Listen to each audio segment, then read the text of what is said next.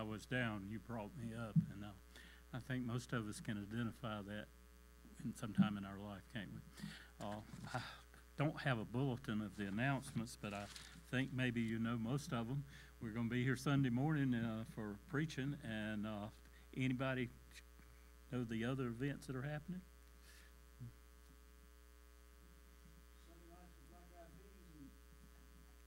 Thank you, Larry. He remembered that part. Huh? It's canceled. Okay, so are we just having Sunday morning service, or we? That's regular Sunday evening service. Well, I don't know about you, Larry. I think they need to reschedule that pretty soon, don't they? We'll see you Sunday morning. Anybody else got something you want to share? We need to get to our prayer requests, and boy, there's so many. Our pastor and Renee. Our daughter Jody is in Concord Hospital. She went a couple of days ago, and let me just tell you a story, and maybe it'll help you understand what's going on. She had a doctor's appointment. She had a fever, had the upper respiratory, and the doctor wouldn't treat her, and she was in Concord. They said, you need to go to one of these quick care places, or either to the emergency room. And so she went to the emergency room, and she got there probably about 1:30. And she sat there, and she called me about 4. She called me about 5. She called me about 7. Still hadn't seen a doctor. At 10 o'clock that night, she finally got back, and she said, Dad, there's 45 people sitting in here. They're all sick. Said the guy sitting beside him, he's been throwing up blood. He sat there 6 hours, and he finally got up and just went home.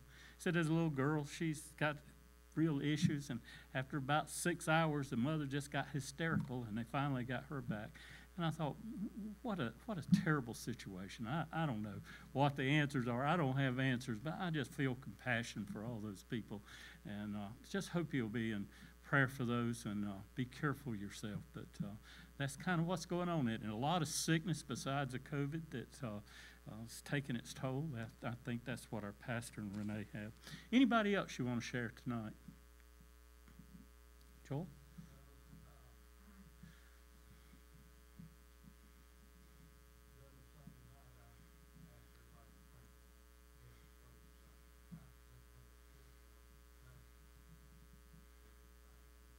Amen. Amen. Amen. We believe God answers prayers. That's why we pray, isn't it? Amen. Anybody else? Good to see Joanne back tonight.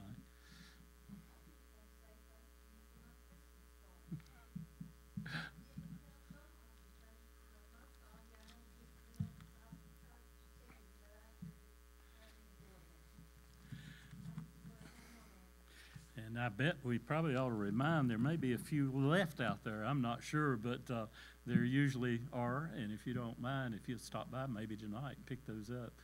Anybody else got something, Joanne?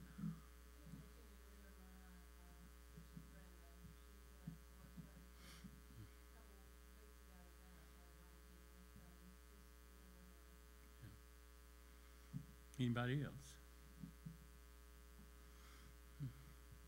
Gene, how about praying for us tonight, and remember those requests in prayer?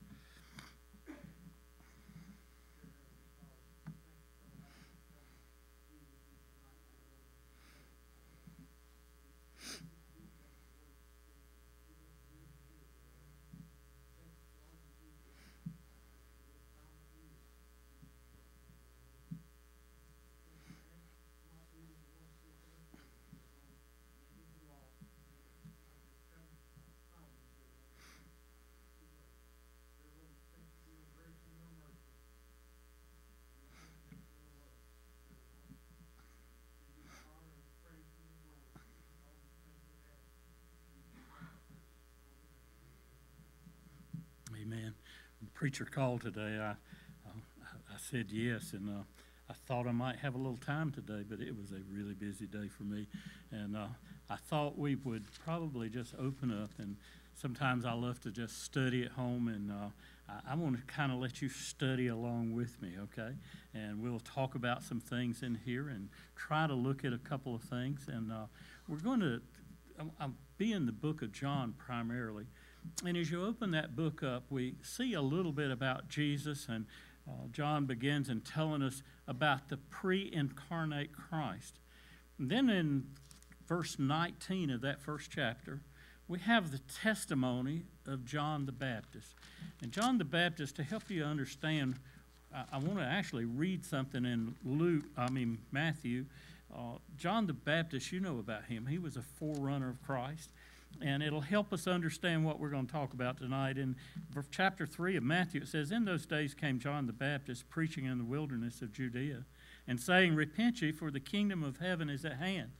For this is he that was spoken of by the prophet Isaiah, saying, The voice of one crying in the wilderness, Prepare ye the way of the Lord, make his path straight." That was John's call, and it was a fulfillment of that prophecy in Isaiah. And the same John had his raiment of camel hair and a leathern girdle about his loins, and his meat was locust and wild honey. He was a different preacher, wasn't he? He dressed different. He preached out in the wilderness. He didn't preach in the synagogue. But look at verse 5. "Then went out to him Jerusalem and all Judea and all the region about Jordan, and were baptized of him in the Jordan, confessing their sins." Now, let me explain something about baptism. You see, baptism prior to this, we do this and we kind of show the picture of Jesus Christ being buried, and that's us going down in the water and being raised to new life. Well, this is before the crucifixion of Jesus. Did you know the Jews didn't baptize of their own? Now, if a proselyte came into the Jewish faith and they wanted to be a member, they had to do several things. The men had to be circumcised for that symbol of the covenant that God made with Abraham. But they didn't baptize the Jews. They only baptized those that came without. And this tells us a little bit here. He says, "And they were baptized of him, confessing their sins." So we're beginning to see a change in the Old Testament to the New. And look in verse 7, "But when he saw many of the Pharisees and Sadducees come to him, he said unto them, O generation of vipers, who hath warned you to flee from the wrath to come?" Pretty plain spoken, wasn't he? He says, "Bring forth therefore fruits meet for repentance." And here is the problem, and I want you to catch it in this next verse. "And think not to say within yourself, We have Abraham to our father. For I say unto you that God is able of these stones to raise up children unto Abraham." One of the problems that the Jews had, they were in a covenant relationship with God. You remember that covenant that God made with Abraham. And many of them, they thought that they were okay because of that covenant. Now, in John, when we get over to this testimony of John, they sent out a delegation to John, and they want to know what's going on. Pharisees and the scribes and the Sanhedrin sent this delegation out, and they wanted to know, "John, what are you preaching about, and what has taken place?" And from 19 through about 34, John just tells what happened about preaching in the wilderness, about Jesus coming there and being baptized of him. And they take this message back to the Sanhedrin. And then in chapter 2, there's something I want you to see. Jesus has, this is early in his ministry. There are 3 Gospels that talk about Jesus cleansing the temple the last week before he died. But John tells us about an exchange that he had with them in the beginning of his ministry. And he cleanses the temple, and it tells us that it was a feast of, verse 13, "And the Jews' feast of the Passover was at hand, and Jesus went up to Jerusalem and found in the temple," and I won't continue on, but you know what happened? He ran them out of the temple. And when that happened, the crowd kind of got angry at him. And then we get down to verse 23. I want to pick up here and show you something. It says, "Now when he was in Jerusalem at the Passover, in the feast day, many believed in his name because they saw the miracles which he did." Now that's the reason many of them believed. They saw the miracles, and their faith was just that this man is different. But the question comes, are these people saved? And Jesus, look at the next verse. He says, "But Jesus did not commit himself unto them, because he knew all men, and needed not that any should testify of man, for he knew what was in man." We begin to see, and your Bible might have a little caption above it, that Jesus knows the heart. And we begin to look at that, and Jesus begins his earthly ministry. And I want to look at two people that he encountered. And as he began to preach and teach, and this little background that we had about the Pharisees, and they sent this delegation to find out about John, we get introduced to a man in chapter 3 of Nicodemus. And I tell you that to remind you, Nicodemus was a Pharisee. It tells us it in the first verse. He was a man of the Pharisees named Nicodemus, a ruler of the Jews. You see, the Sanhedrin was a court of 71 men, and they ruled the temple. And it was like a tribunal. You know, in our society, we have a separation of state and church. And in our lifetime, most of us, we've seen a push towards that. That the state don't want the church in their business, and we certainly as a church don't want the state deciding for us. We like to make our decisions. And so this was a little bit different. You see, they had the power to do many things. They could not put a man to death. But you remember when they brought Jesus in and they tried him, where did they go? They went before the Sanhedrin. 71 men. They made the rules. These were powerful men. This was like the Supreme Court of Israel is who it is. And Nicodemus is one of those. I want you to get a little picture of Nicodemus. Nicodemus was on the who's list, okay? He was a man who had risen. He was a man who was respected. He was a man who was a ruler of the Jews. He was in charge of many things. And we know that he has witnessed and encountered, and Jesus had run those people out of the temple, and the question came up. They said, Jesus, how come you have the authority to do that? What gives you the right? And what gives you the authority that you think you can do that? And you remember that little discussion? They said, well, if you destroy this temple, I'll raise it up in 3 days. And they said, Jesus, it took 46 years to build this temple. They're talking about the temple they were in. And they said, Jesus, you can't rebuild this temple. And you know the story. Jesus was talking about his body. And he was talking about the resurrection. And so we come here, and Nicodemus is an educated person. He's a good man. He is a well-respected man. He seems to have everything. And he is a man that Jesus comes to early in his ministry. And he presents to him, in fact, look at this next verse.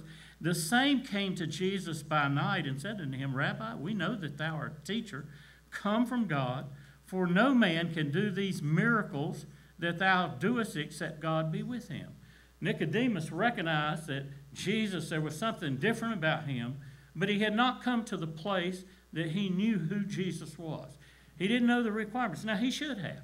He should have, because he taught the law. He had the Old Testament. He knew that by heart, folks. He was a man who was educated in the law of Israel. He helped make the laws of Israel. And so we see that Jesus takes the time. Nicodemus comes to him. Many speculate he came by night because he didn't want other people to know, but he had questions for Jesus about who he was and what he did. He acknowledges you got to be from God, because nobody can do those things that we've seen you do, the miracles that you do. And Jesus in verse 3 just cuts to the chase, and he goes straight to the point. He says, Jesus answered and said unto him, Verily, verily, I say unto thee, except a man be born again, he cannot see the kingdom of God. Now, I'm sure that Nicodemus is kind of shocked by what Jesus said. You know what Jesus just told him? He's saying to Nicodemus, Nicodemus, you're a good man. You have a lot of qualities, and you're a ruler. You're a Pharisee. That means that you worship and you pray 5 times a day and you give and you do all those things. But there's something lacking in your life. And unless you're born again, you'll never see the kingdom of God. Well, Nicodemus didn't know. In verse 4, he says, how can a man be born when he's old? He's thinking about the physical birth. Can he enter into his mother's womb and be born? Jesus answered and said, Verily, verily, I say unto thee, except a man be born of water, that's a physical birth. When they give birth, the water's broken. And of the Spirit. So there's 2 births. And he cannot enter the kingdom of God. That which is born of the flesh is flesh, and that which is born of the Spirit is spirit. And he says to him, Marvel not that I say unto you, you must be born again. Nicodemus, you ought to know this. You ought to know this. This is something that you've been in church all your life. You've taught, you've done all these, you've got the scriptures. How come you haven't figured this out? The Bible speaks about the Messiah. And in verse 8, it gives a little example there of of the evidence of salvation. Can you see the Spirit work? He gives us a relationship like the wind. You know the wind's blowing because you see the trees, but you can't see the wind, can you? And the Spirit, you can't see the Spirit, but you can see the results of that. And you can see the results when a person has given their heart and life to Christ. Nicodemus answered and said, how can these things be? And then look at the response. Jesus gets a little harsher with him. He says, Jesus answered and said unto him, art thou a master or a teacher of Israel, and knowest not these things? Now, Nicodemus, surely you've been here, you've been in the temple, you've seen what happened. You know what the Scripture says about a Messiah that's going to come, and you don't understand these things. You know, I'm glad, and as we begin to look at this, we're going to see, Sunday I made a statement, and I made it many times. There's nobody so good that they don't need to be saved, and there's nobody so bad that you can't be saved. Isn't that the truth? That is the truth. That's what the Bible teaches us, that no matter where we are, what our status is in life, we all have to have this new birth. How do you get right with God? What's involved in getting right with God? Well, I think there's three things. The first thing, there is conviction that has to come. My father, when he preached, he used to say many times, he said, you can't get a person saved until you get them lost. And I think you know what he meant by that. Unless a person sees a need in their life to be saved, you can never get them to be saved. You see, that's where Nicodemus was. Nicodemus was a good man. He was respected. He was looked at. He was an important figure.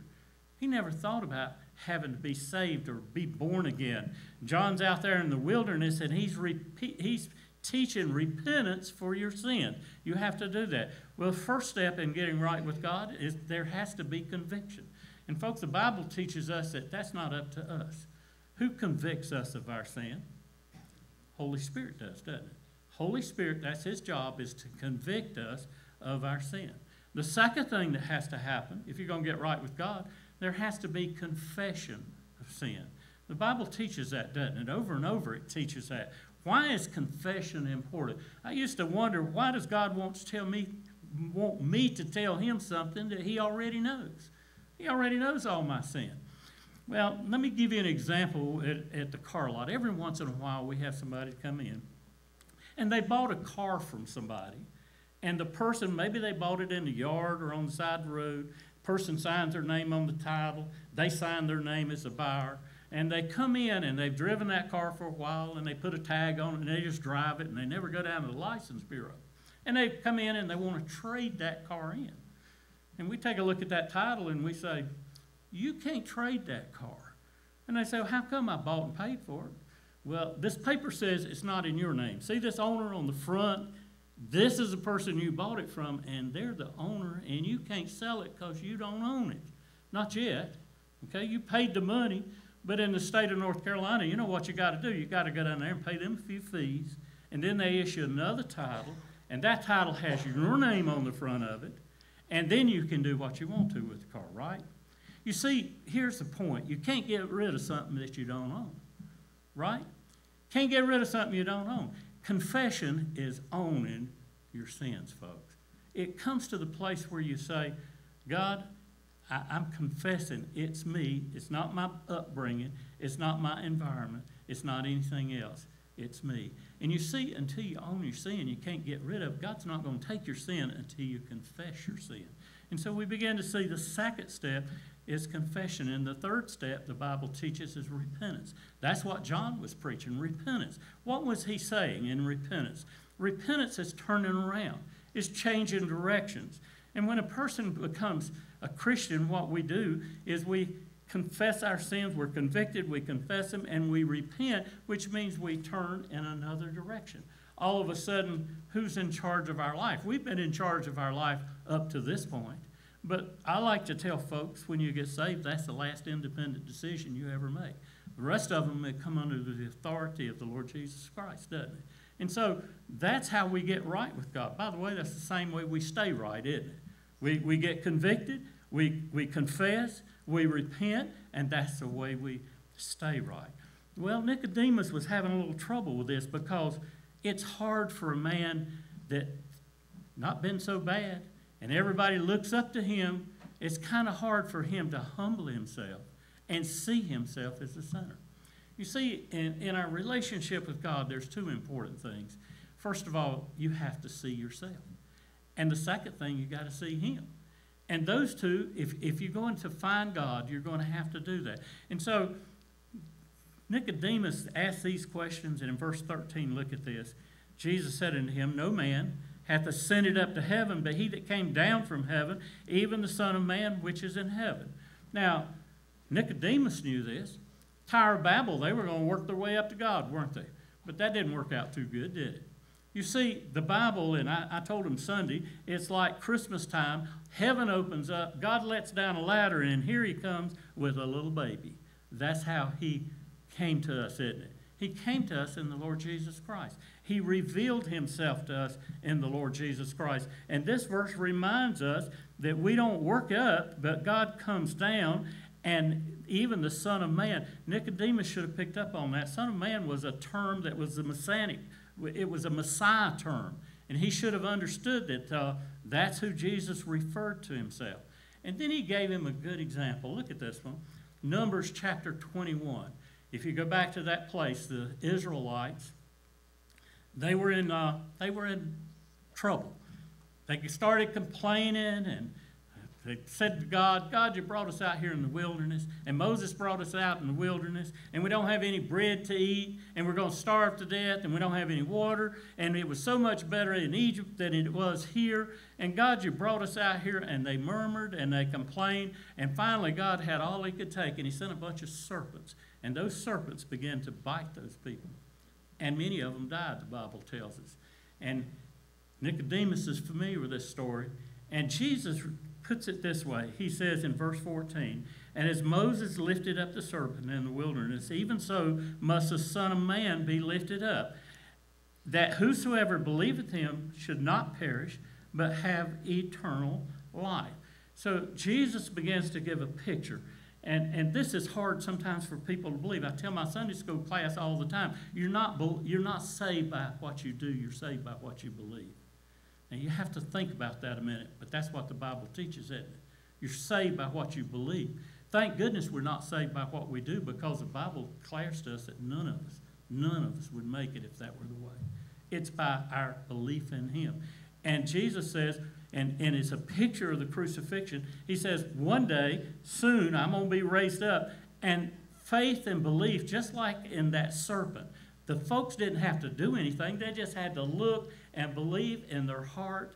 And the Bible says that those that had been by the snake, they were healed. You see, that's the way it is with our sin, folks. And that's a picture God is trying to show Nicodemus. And then that famous verse we love so much. For God so loved the world that He gave His only begotten Son, that whosoever believeth in Him should not perish, but have everlasting life. Thank goodness for that verse. Amen. That verse right there can save the whole world.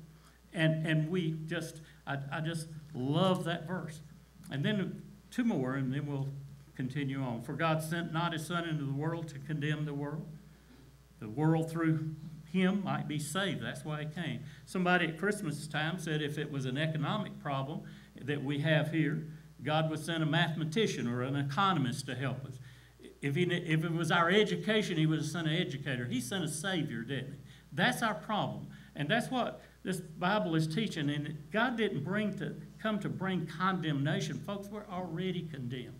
We don't have to get condemned. We're already condemned. But Christ came to save. Now let's stop and think about what we've seen here so far.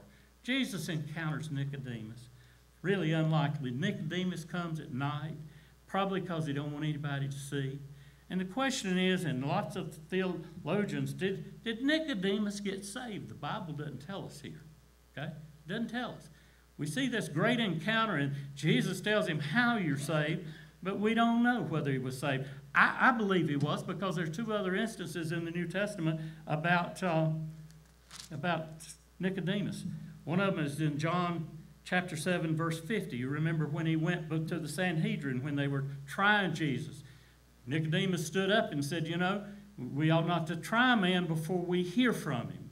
And that was the first thing. And then in chapter 19, verse 38 and 39, if you're marking it down, you remember after Jesus' crucifixion, you remember him and Joseph of Arimathea came and they asked for the body of Jesus. You remember that? And they came and they wanted the body. And the Bible tells us that Nicodemus brought mirth and those burial things. And they took him and they buried him and Joseph buried the Lord Jesus Christ. So we kind of deduct, I kind of think that Nicodemus understood. And I think Nicodemus got saved, don't you? That's what I believe. But that's what Jesus told Nicodemus. Here's the who's who. Then go over to chapter 4. And let me show you something here. My Bible says the Samaritan woman at the well. And here's what it says in verse 4 about Jesus. He must needs go through Samaria. Why in the world would Jesus go through Samaria? It's out of the way. People there aren't real friendly to the Jews. And the reason that they're not was because, you remember the northern and southern kingdom? Southern kingdom was Judah and Jerusalem was the capital. And then the northern kingdom, when it was divided, Samaria was the capital of the northern kingdom. And in that area, there were many that during one of the exiles, the people were taken away, and the ones that stayed intermarried with the Gentiles. And the Jews hated them. I remember seeing on TV one time, 15 years ago, there was a Jewish man, a devout Jew, and his daughter was marrying outside of the Jewish faith. And they were interviewing him. He said, "That's not my daughter anymore. I will never speak to her again. She's not welcome in my house. She knows what she's doing, and she is not a part of our family." You see, those people were raised that way. They were taught that way. And these people, the Jews looked at the Samaritans with contempt. And there was even a different place of worship. The Jews believed in Jerusalem. That's where you needed to make the sacrifice. They believed you had to make it in Samaria. So we begin to see that this lady has a lot of strikes against her to start with. This lady right here is down at the bottom, folks. A lot of people judge her. Let me tell you a few things that Jesus asked her, and let's look at her. He told her, he said, "For thou hast 5 husbands, and he whom thou now hast is not thy husband, in that thou sayest truly." He asked her to start with, "Go tell your husband." She said, "I don't have a husband." And Jesus said, "Well, you've had 5, and the one you're living with now is not your husband." Now, I was one to quickly judge that when I've taught in the past and I learned something, and I think I look at it a little different. Do you know women in that culture could not get a divorce? They had no rights in court, folks. Women couldn't file. The man could put the woman away, but the woman couldn't file for divorce. It was all the men.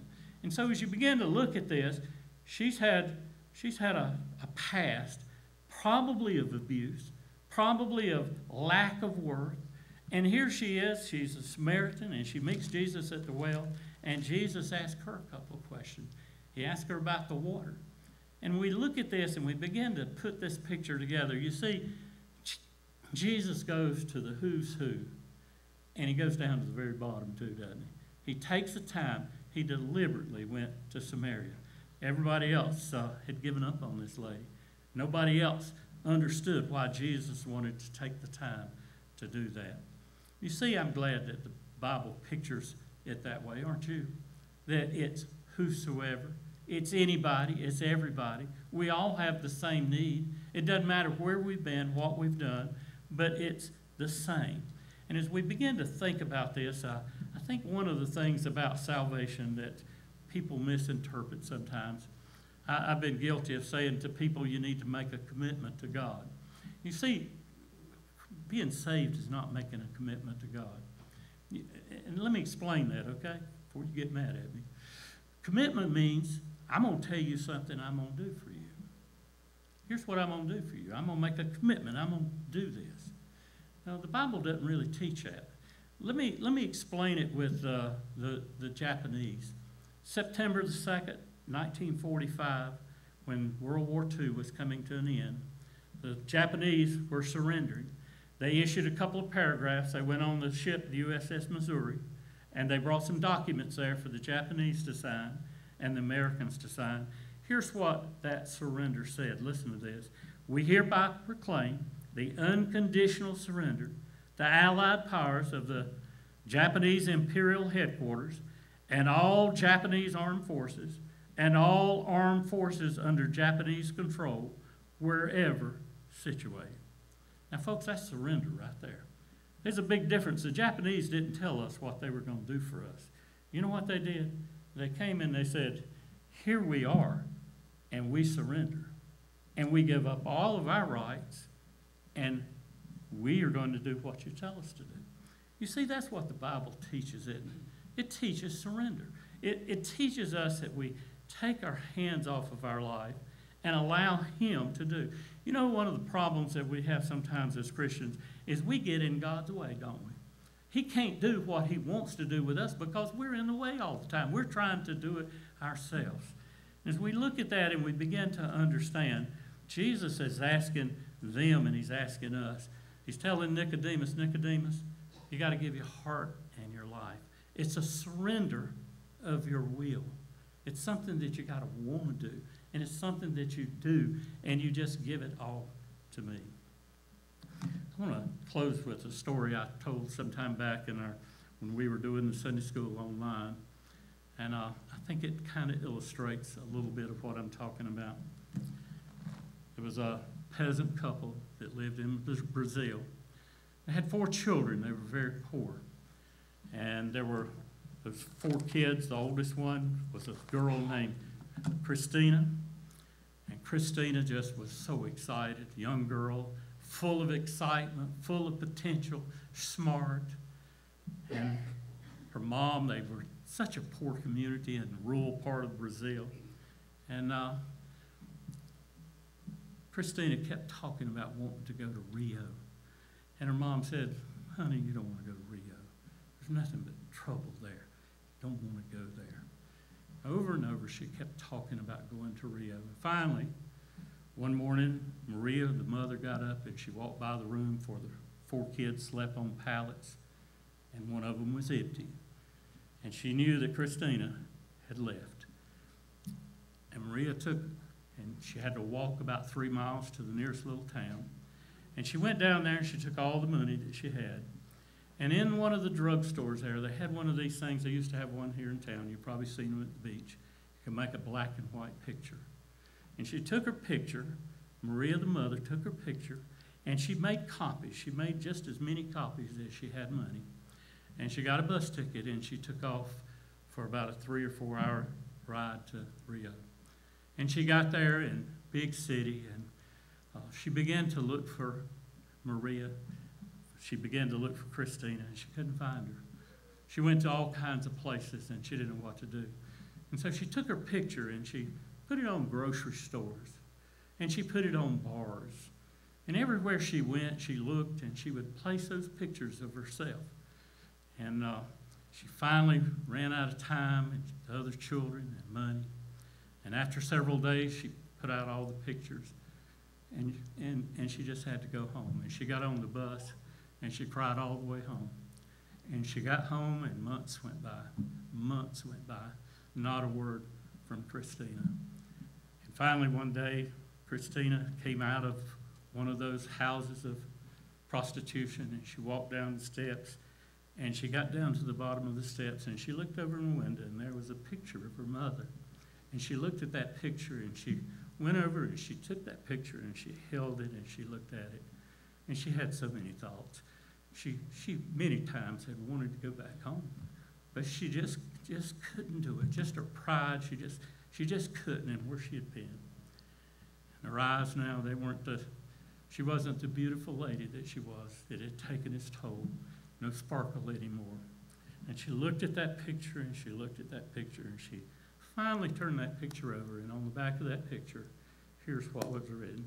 It said, no matter where you've been, no matter what you've done, no matter what you've become, come home. Come home. Isn't that what the Lord Jesus Christ says to every one of us? You see, some of us have made a mess out of our life. Some have done pretty good. But good's not enough, is it, folks? And when we come and we think about what Jesus did, Jesus went to the lowest. He went to the highest. And I thought, what is our response now? What is our response to the gospel? We look at this and we see what it means to be saved. And I think on a Wednesday night, most everybody here has given their heart and life to the Lord Jesus Christ. What is our responsibility? We look around. There's a mess out there, isn't it? There's a mess out there.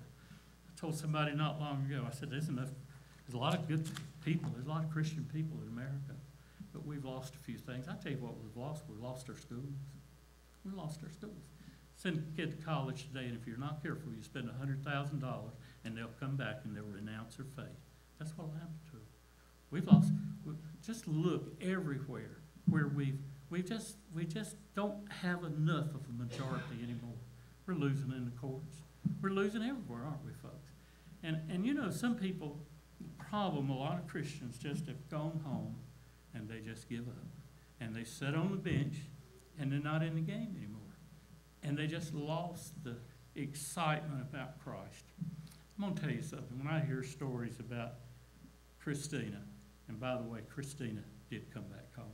She came back home. When I hear stories like that, it makes me remember what Christ put us here for. Why are we here as a church, folks? We're here because there's somebody. You may have 100 people to tell you no. You may have 100 people to say no to this church. But thank goodness every once in a while somebody says yes, don't they? And that's why we're here. I don't know how you feel about the gospel and your relationship with the Lord. I just know this. The church is so important in the world that we live in. God's placed us here. I believe he's placed South Albemarle here for a purpose and for a reason and for a mission. And sometimes we just get our eyes off of it. It's pretty simple, isn't it? It's not hard. We're a culture of broken people. You look around and that's all you see is brokenness. We need fixing, don't we? We all need fixing. I don't know about you. I fit in that category. And Jesus Christ came and he's entrusted with us. He said, here's the gospel. You can't change the world, but you can change a heart and a life. And how do you do it? You do it one person at a time. One person at a time. Have you ever thought in our culture, I don't know what the statistics in America, when we go to vote, it's about 45 to 52, somewhere there. If just a few more, it doesn't take everybody, folks, but if we could impact a few more people, we could change things. We could change things for the better. And I just challenge you tonight to think about that and consider that. And Danny, if you'll come play a verse or two of a song, I'd like to give you a chance to whatever you want to do. Sometimes people want to come and pray. Sometimes people want to speak to the Lord about their life. Sometimes they want to speak to the Lord about what he wants them to do. You know, I think when we think about that surrender, what we're saying is, God, here's my life. I don't know what it is that you want me to do, but I'm going to say yes now. I'm going to just say yes, whatever it is. When the pastor called me today, I knew I was going to say yes. I decided that a long time ago. I wasn't ready tonight. I didn't feel ready. I just didn't. But I wanted to say yes, because we just make up our mind, don't we? That, Lord, whatever it is, whatever you can find, whatever it is that you need, whatever it is that I have, if you can use it, we want you to use it. Let's stand, Danny, play us a verse. Have a need, come down.